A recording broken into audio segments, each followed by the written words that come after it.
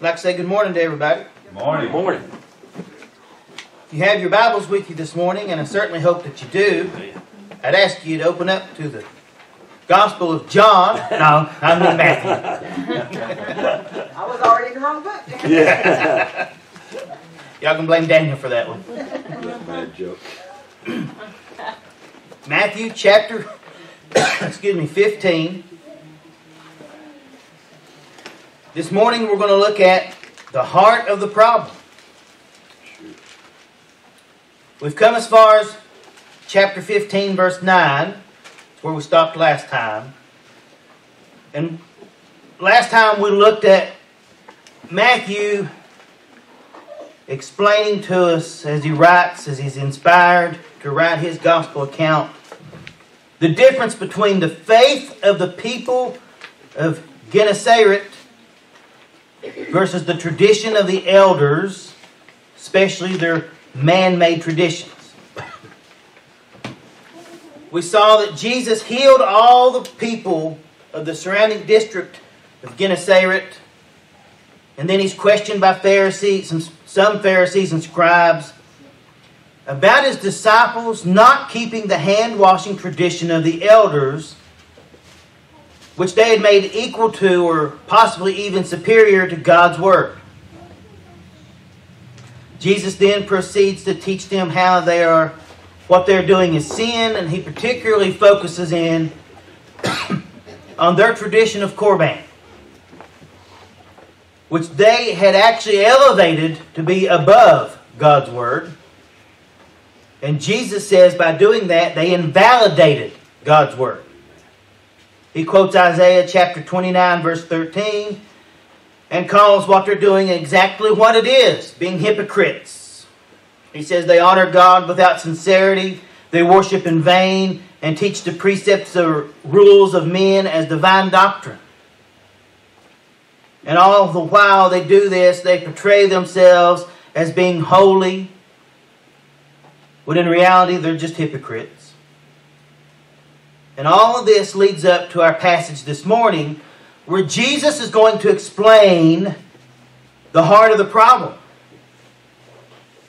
The heart of the problem is a problem of the heart. It's the hearts of the Pharisees and the scribes that led them to invalidate God's Word for their traditions. Jesus later, we'll see, calls them the blind leading the blind. You see, Satan has blinded them to divine truth by influencing them to focus on their heart's desires instead of what God's Word says. Satan still uses this trick today. How many times have you heard somebody say, "Well, it feels right in my heart," or "Just follow what your heart says," or "How does it feel to you? If it feels right, it's okay." All these are the same tricks Satan used here, he still uses. You see, what Satan and his demons do is they take what's already in our hearts before we know Jesus, which is from our sin nature, and they blind us to the consequences of invalidating God's Word, to the consequences of following our hearts and not what God's Word says, to the consequences of elevating traditions above God's Word. It's what he did with the Pharisees. It's what he still does today. And as he influenced the Pharisees and the scribes to do this, through their hearts, it's very clear their hearts were not right with God. So this morning I simply ask you this. Are you defiled by what's in your heart, or is your heart right with God? If you would, please bow your heads and let's go to the Lord in prayer. Precious Heavenly Father, we do thank you again for allowing us to be here this morning, Lord. We thank you, Lord God, for this privilege you give us, Lord, to come together corporately, to fellowship together, to worship you, to hear your word preached, Lord. We thank you for all of this, Lord. We thank you, Lord, for the songs of Zion we're able to sing as we worship you, Lord. Lord, we do love you and we thank you, Lord. We ask you, Lord God, right now, open up the hearts of each and every person in the pews, Lord, here in the pulpit, those watching, those listening. Lord, we pray, Lord God, help us, Lord. Help each one of us, Lord, to ask this question of ourselves. What is in our hearts, Lord? Reveal to us what's in our hearts today, Lord. And if it be anything, Lord, than love for you and your word, help us to see that, Lord, and help us to make that right before we leave today, Lord. Lord, we do love you and we thank you, Lord. We ask you to be with each and every name added to the prayer list this morning. So many names added this morning, Lord. So many already on there and have been on there for a long time. We know you keep track of all of them.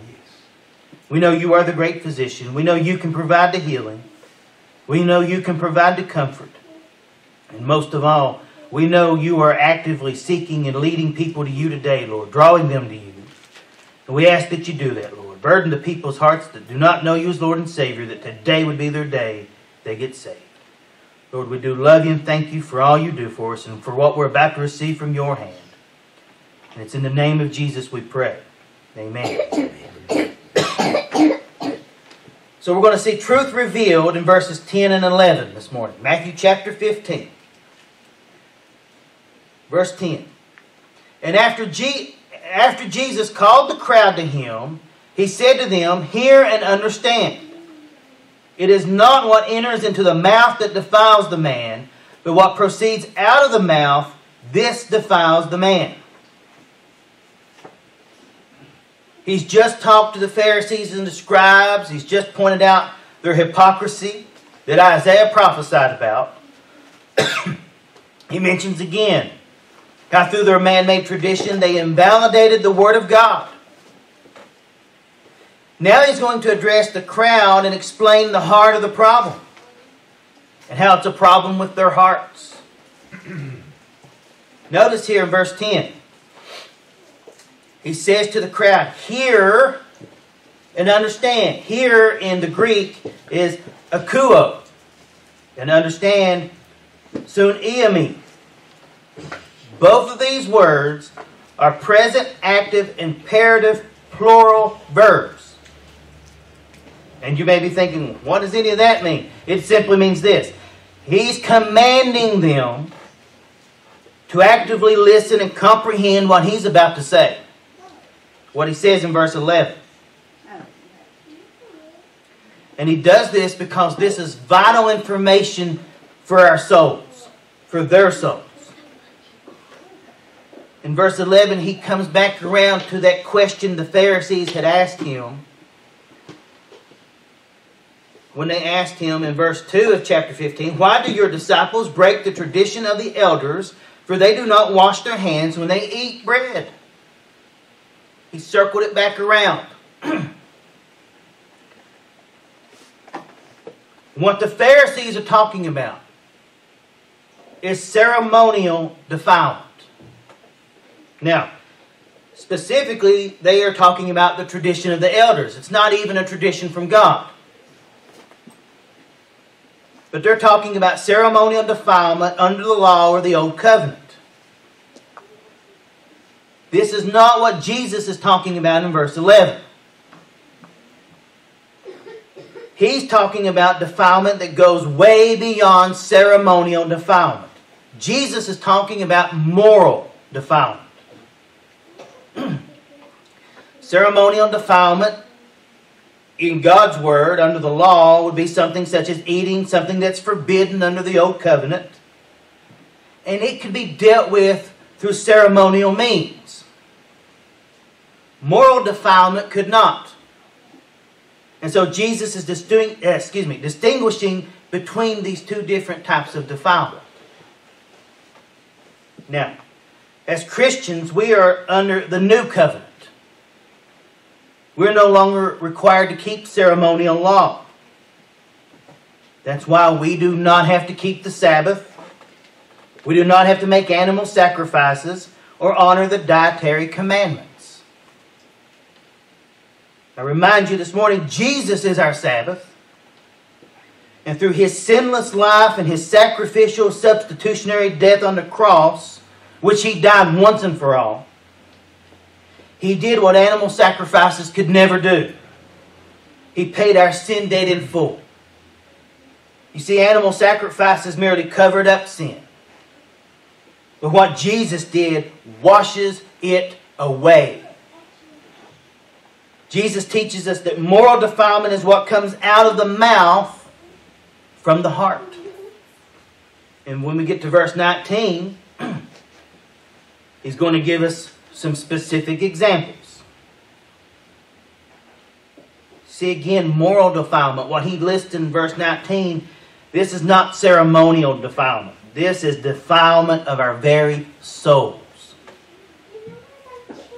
Moral defilement can only be truly dealt with when we repent of our sins, place our faith in Jesus alone, and make Him our Lord and Savior. And by doing so, through faith, we allow His shed blood to wash us clean. When we put our faith in Him, we receive His Holy Spirit, the third person of the Godhead, who will then indwell us. And it's through this, His indwelling us, that He will guide us and give us a new nature and change our hearts. See, Jesus says, He'll later say, it comes down to the heart. But God changes our hearts. What He's sharing in verse 11 is pure divine truth. And that's why He has commanded the crowd and all of us throughout history that have read this to listen and comprehend it. Don't let it pass by you. Don't let it go over your head. Really get a grasp on this. It is not what enters into the mouth that defiles the man, but what proceeds out of the mouth, this defiles the man. He's saying, get a hold of this and hang on to it and understand it. So I ask you this morning, do you understand the significance and the importance of what he's saying here in verse 11? Do you have a hold of it? Do you have a good grasp on it? I certainly hope so. Now let's see what the response of the Pharisees is to this divine truth. Verse 12. Then the disciples came and said to him, do you know that the Pharisees were offended when they heard this statement? Is anybody shocked that they were offended by this? If you've been paying attention, probably not. Does anybody think Jesus was unaware that they were offended by this? No, He's aware of it. He's aware of it. One of the main commentaries I look at is from David Guzik, and he talks about in verse 12 how hilarious this scene must be as they come and tell Jesus, are you aware you offended these guys? He specifically said, of course he's aware. He intended to offend them because they're wrong. What they've been doing is wrong. I say this, he's trying to open their eyes and reveal spiritual truth to them just as much as he's talking to the crowd. He's hoping these Pharisees and these scribes will respond. We talked about it last time. We said, when we stopped in verse 9, all they had to do was realize that everything he had just said was true and stop doing what they've been doing and just start following him and do what he says. They had that opportunity. He still wants to give them that opportunity. He knows that they have placed their man-made traditions above God's Word. He quoted Isaiah. They're teaching the precepts of men as if it's divine doctrine. And he's just confronted them about this. And Jesus knows even better than any of us that when there is a confrontation between truth and false truth, those holding to false truth are going to be offended. Because they don't want to admit that it's false truth. You may have experienced that in your life. Someone has an holding on to false doctrine and you talk to them about it, you confront them about it, they get offended. How dare you say that that's wrong? That's what I believe. It doesn't matter what they believe. It matters what God's Word teaches. God's Word is truth. When we stand on the Word of God and we share truth, we're going to offend people that hold on to false truth. You can just mark it down as guaranteed it's going to happen. Are we to stop? No. We continue to do so, not just with the idea or the motivation to offend. We do so out of love. We do so hoping and praying they will leave their false truth and grab on and hold on to and cling to God's Word, which is the only truth there is. There is no other truth. You want truth? Open this book.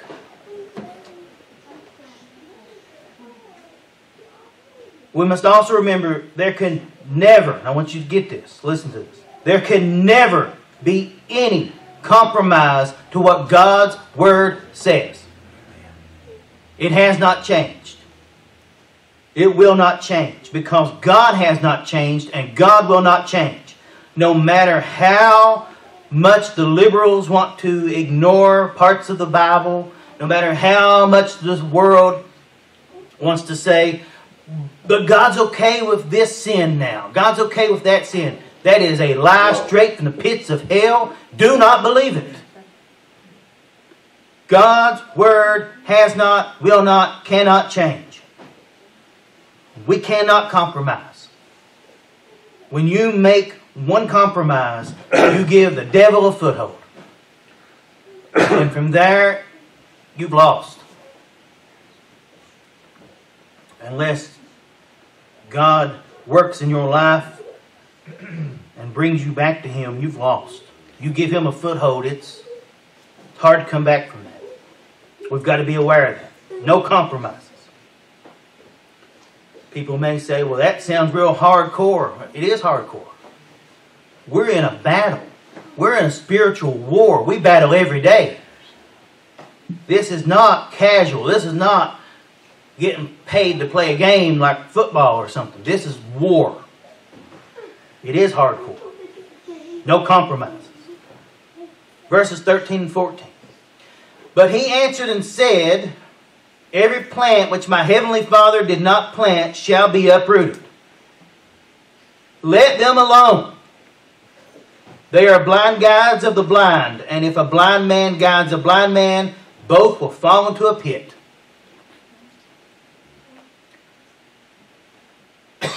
He knows they are offended. These plants that he talks about, every plant which my heavenly Father did not plant, he's talking about these leaders and their commandments, their traditions of men. And what he's saying is very simple. They will not last because they are not planted by God the Father. And I tell you, this applies to any false preacher or teacher today, and there are plenty of them out there. And there are many of them that are very good at fooling people. They will not last. They will be uprooted. There are many this morning standing in the pulpit just like I am, completely. The people that they're in front of are completely blinded to who they really are.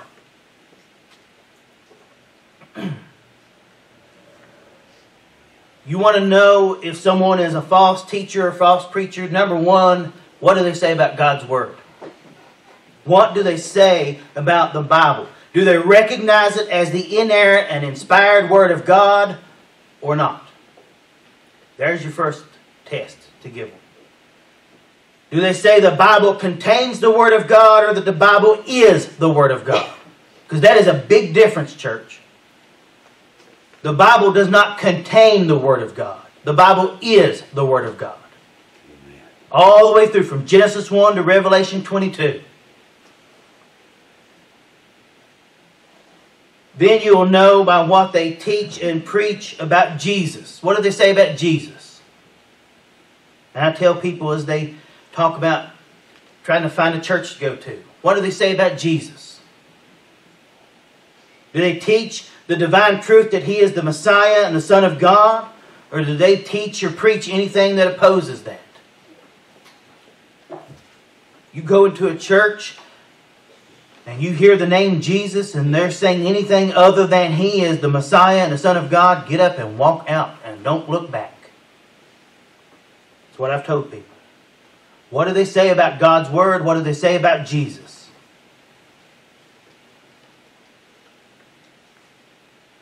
All that is false will be uprooted. That's his point here in verse 12.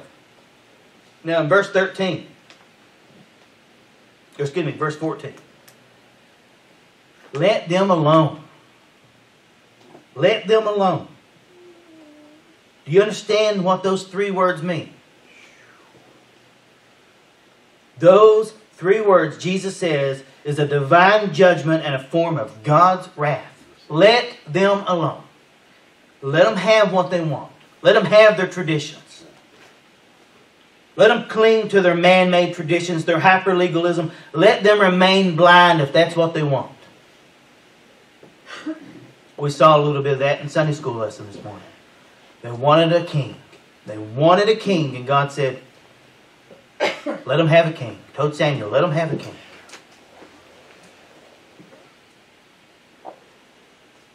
Let them have what they want. This is the same idea Paul later writes about in Romans chapter 1, verses 18 to 32. If they refuse to hear and understand, they're going to remain blind. And what does Jesus say? And if a blind man guides a blind man, all those who follow after them, all those who follow after holding their traditions above God's Word, all those who follow after their hyper-legalism, they're just as blind as the guides. And he says, a blind man guides a blind man, both will fall into a pit. I can't speak for any of you, but I sure don't want to be in a pit. Do not follow the blind. Make sure that the leaders you follow understand and believe and teach and preach God's Word.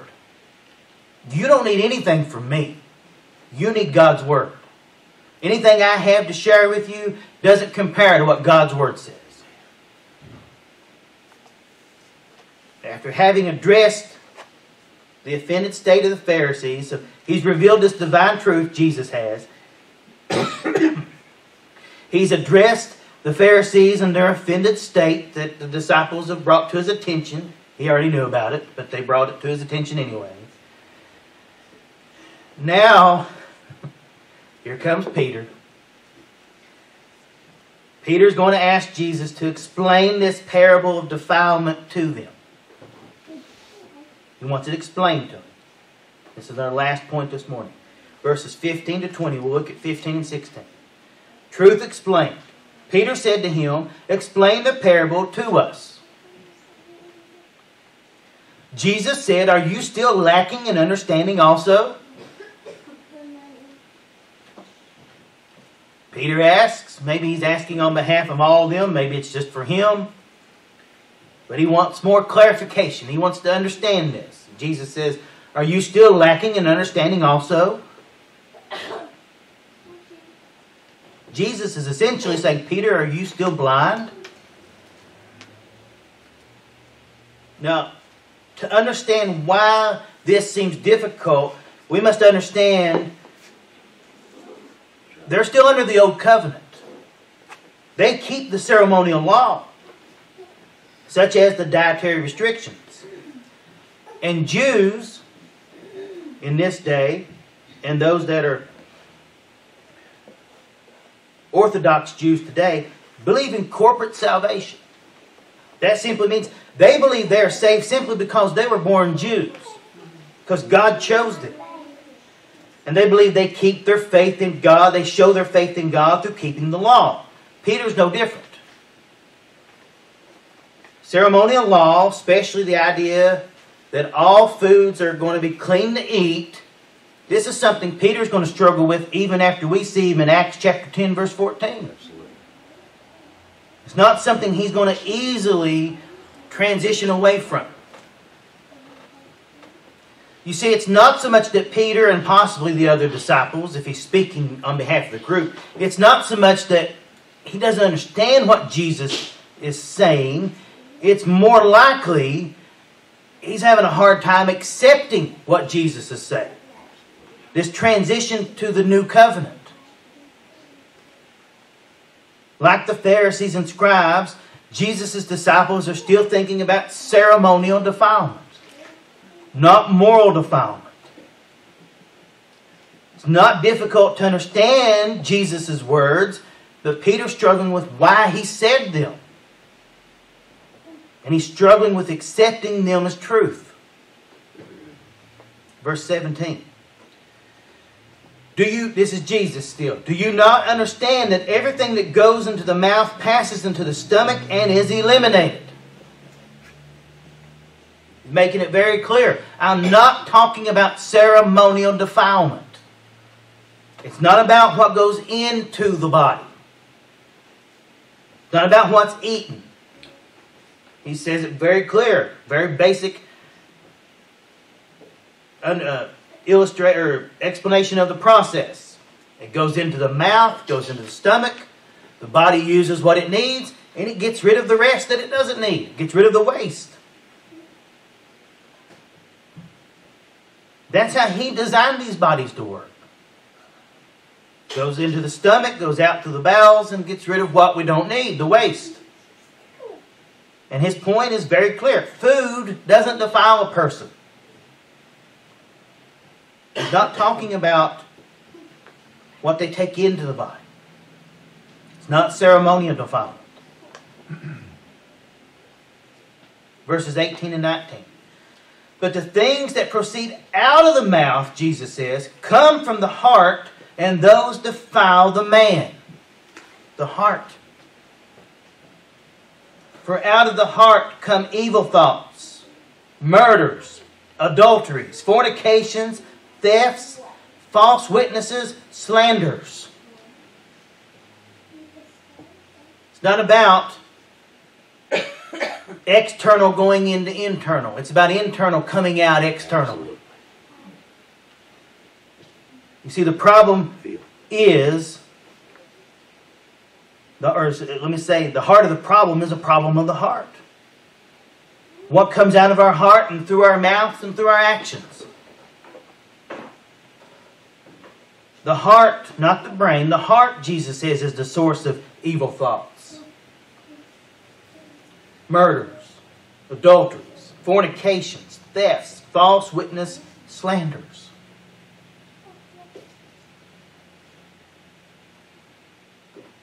This is why sin is so prevalent in our society today.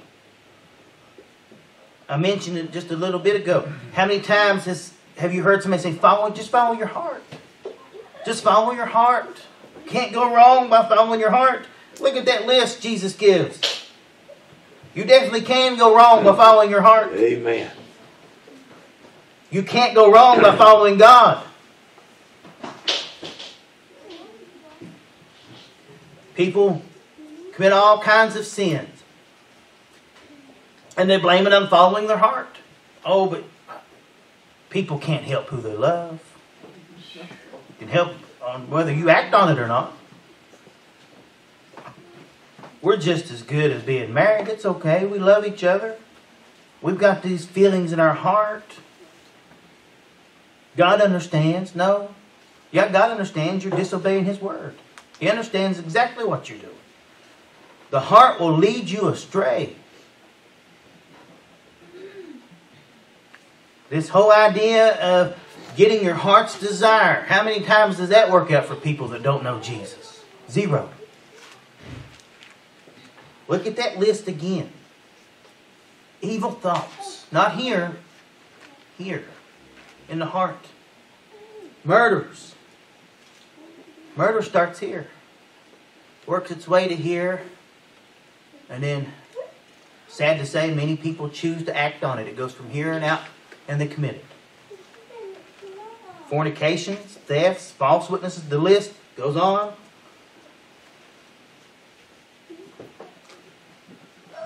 This is what is in each and every person's heart before they come to know Jesus Christ as Lord and Savior.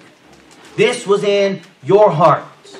This was in my heart before we come to know Christ as Lord and Savior. This comes from our sin nature. That's why Jesus not only gives us a new nature, but He gives us a new heart. We have to have it. Anybody that does not know Jesus Christ as Lord and Savior has this in their hearts. They may be the best old boy you've ever met in your life. They don't know Christ as Lord and Savior. That's in their heart. Some are better at keeping it in their hearts than others. Some let it just come right out. But it's there. Not because I say it's there. Jesus says it's there. Again, it doesn't make any difference what I say. We're all born with that sin nature.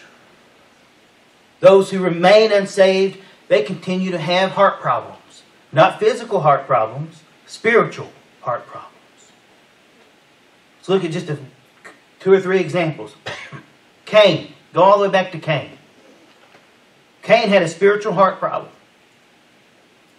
Cain was jealous of Abel and that God accepted Abel's sacrifice, his offering, I should say. He didn't accept Cain's. Cain didn't listen to what God said. Abel did. But his jealousy from the heart, what did it lead to? It led to murder. It led to murder. He killed his own brother.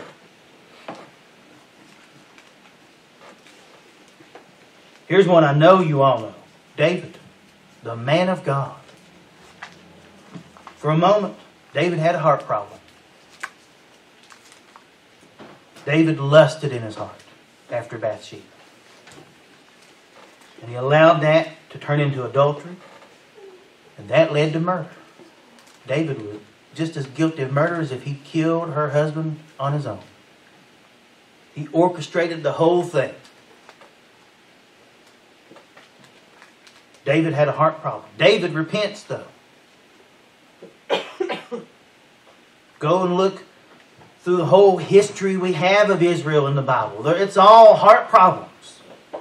It's all heart problems. We see fornication, we see lying, we see adultery, we see all these things. Idolatry, all these are heart problems. The United States in 2023 has a heart problem.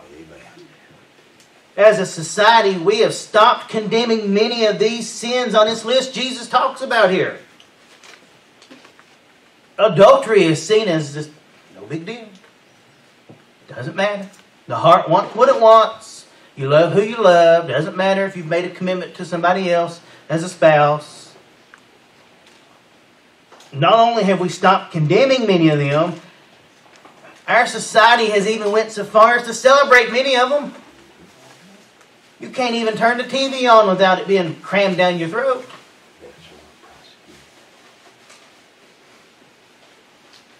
See, it's as if our society has said, you know what, God's Word is irrelevant. We don't have to go by that anymore. Or they say God's Word has changed. None of that applies to us anymore. Yes, it does. When we as individuals and as a society compromise with these defilements, we become morally defiled. Church, I say it again. We cannot compromise with what God's Word says. I don't care how much of our society stands against us. We stand on the Word of God. We must. Verse 20. These are the things which defile the man, but to eat with unwashed hands does not defile the man. And Pharisees are fuming now. They come back to their tradition. They want to hold higher than God's Word. But again, Jesus is saying very clearly, it's not what you put into the body. It's what you let out of the body that defiles you. It's about moral defilement, not ceremonial defilement. It's not about unwashed hands before you eat bread, done in a ceremonial manner. It's not about legalism or keeping the ceremonial law or man-made traditions. None of that can cure moral defilement. None of that's how we get salvation. Only by having a personal relationship with the Lord Jesus Christ can we be morally undefiled. Can we have that washed away from us? It's when He does this, He washes us clean. He gives us our new heart and our new nature and His Holy Spirit to indwell us. We can avoid and overcome these defilements of the heart. That's the only way. That is the only way. What's in your heart today? Are you concerned with ceremonial defilement or moral defilement? Or no defilement at all? Many seem to have no regard for moral defilement or any defilement at all. They just don't care. Jesus has plainly distinguished between the two. And how moral defilement is what defiles our souls. It's not about keeping laws or rituals. You can do that all day long and still be morally defiled. It's not about church attendance. It's not about being a church member. It's not about any of that. It's about recognizing that the only cure for moral defilement is to repent of your sins. Ask Jesus to be your Lord and Savior and let His blood wash you clean. If you're here today and you don't know Christ as Lord and Savior, or if you're watching or you're listening, you know you're defiled.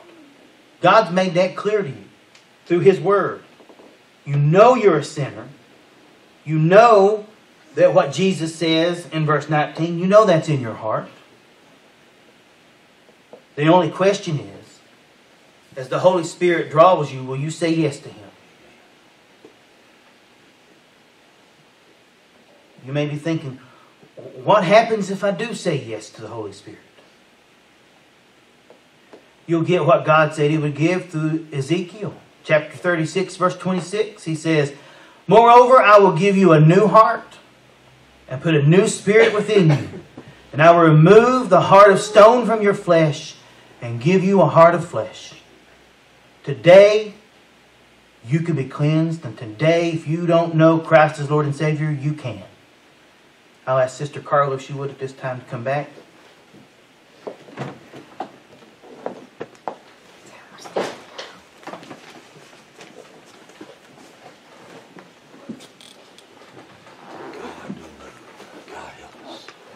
I'd like to do things just a little different this morning. If you would, please, at this time stand. We're going to pray and then we're going to do our meditation. So if you would, please stand and bow your head. Precious Heavenly Father, you've heard what you've given us, Lord. You know each and every person here. You know their hearts. You know what's in their hearts. I pray, Lord God, that you reveal to each and every person in this building, each and every person watching or listening, or that will watch and listen later, reveal to us, Lord, what is in our hearts. I pray, Lord, if there's any that do not know you as Lord and Savior, Lord, they have heard your word, not anything I've said, but what you have said through your word. I pray, Lord God, that today will be the day they give their lives to you, Lord. I pray, Lord, that you will speak to them, draw them to you, Lord. Oh, I pray, Lord, just make them miserable in their sins, Lord, until they recognize they need you, Lord. They need to have your blood wash them clean, Lord. I pray, Lord, just help us all to see what's in our hearts, Lord. If there's anything in our hearts, Lord, that is hindering us from worshiping you, and working for you, and loving you, and doing what you've called us to do, help us remove it before we even leave this building today, Lord. Lord, we do love you and we thank you, Lord. We ask all this in your precious name, Jesus. Amen. Amen. Page 337.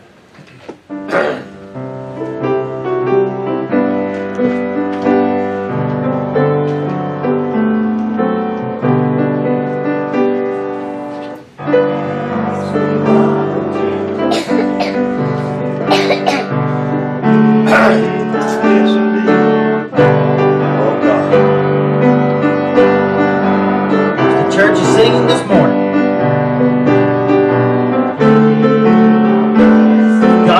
revealed something in your heart that you need to get rid of, the altar's open.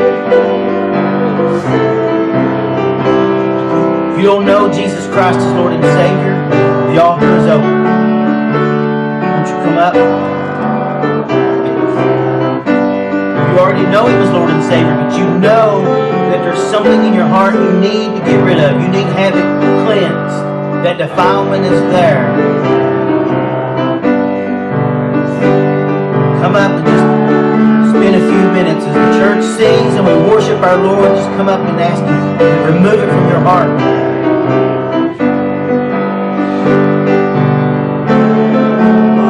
If you're here and you're watching live or you're watching us later,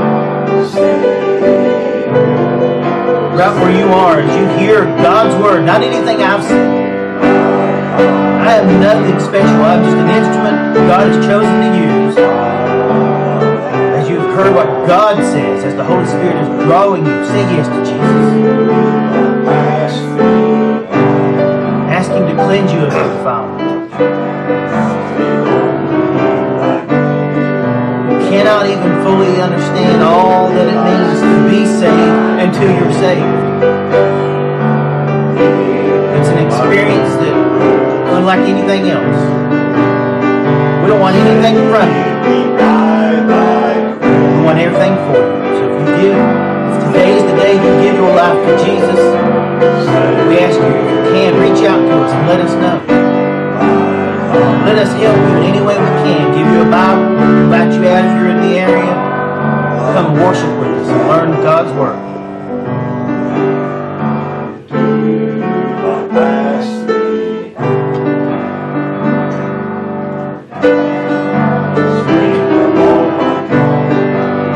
His name.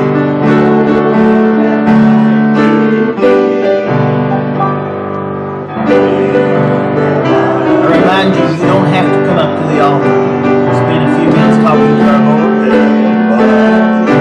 can do it right where you are. You can do it on your way home. You can do it when you get home. The important thing is, if God is speaking to you today, talk to Him.